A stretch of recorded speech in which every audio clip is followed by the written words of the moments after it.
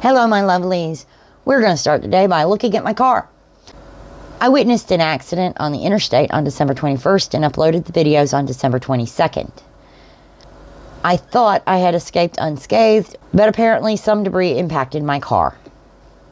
Before we go any further, I would like to say welcome to Cape Monte country. Thank you so much for stopping by. I'd also like to apologize for the sound quality today because, well, I'm sick. My family's Christmas was canceled this year because my mother had COVID. The first day of my work week this week was Tuesday. Normally, I run my errands on Mondays. When you live in the country, even a simple run to Walmart is going to cost you an hour of time. So you have to plan very carefully. So Tuesday, I made a supply run to the closest Tandy Leather. I needed to pick up a hide, some fittings, and some dyes. While I was out, I did my weekly shopping, picked up cat food, and tried to fit everything into one day. On Wednesday, I began patterning a K-bar sheath. I created the pattern, dyed the pieces, and left them to dry overnight, assuming that I would come back on Thursday and finish them. Well, that didn't happen. Wednesday night, we received notice from 2 different stores that orders were ready. I had to go to Lowe's and to Tractor Supply. Things that Doc needs to run his forge had been delivered. Since my car gets the better gas mileage, I'm the one who gets to run and pick them up. So, of course, my plans for Thursday went right out the window. Wednesday, I tried to call Lowe's and tell them, hey, I'll be there between 10 and 12 tomorrow to pick it up. But you know what? Their customer service bites big time. I called the pickup department twice, and both times somebody picked up the phone and hung it right back up. So I tried to call customer service. That phone rang over 30 times, and no one picked up.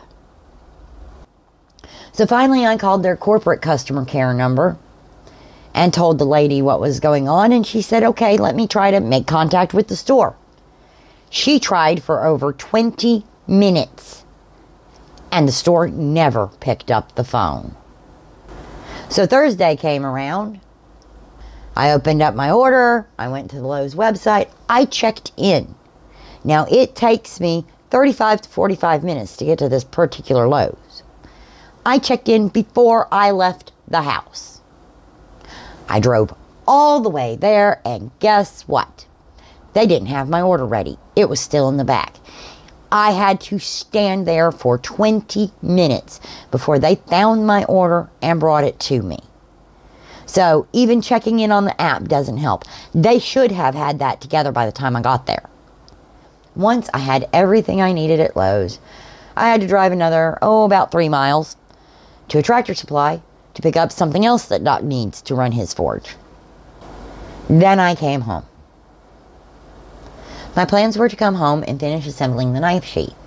However, on my way home, I started feeling feverish. By the time I got home, I had a fever of 100.5.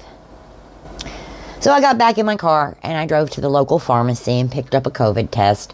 Guess what? I tested positive for COVID. My family's Christmas was rescheduled to Saturday, but now I can't go because I have COVID.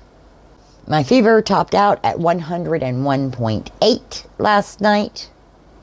Before it started coming down, it was 100.5 this morning when I woke up. As a home-based business owner, I don't get to take sick days. So even with the fever, I have to get some work done. So today I designed and ordered the business cards, worked on the website, and did some end-of-year accounting.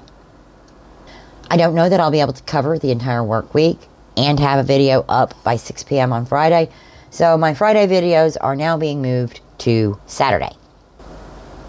If you enjoyed this video, please give it a thumbs up, ring that subscribe bell, leave a comment down below, tell me what I did right, tell me what I did wrong, and tell me what you'd like to see from this channel. Finally, please share this video with your friends and family. This channel is not possible without your support. So thank you so much for stopping by, and I will see you on Monday.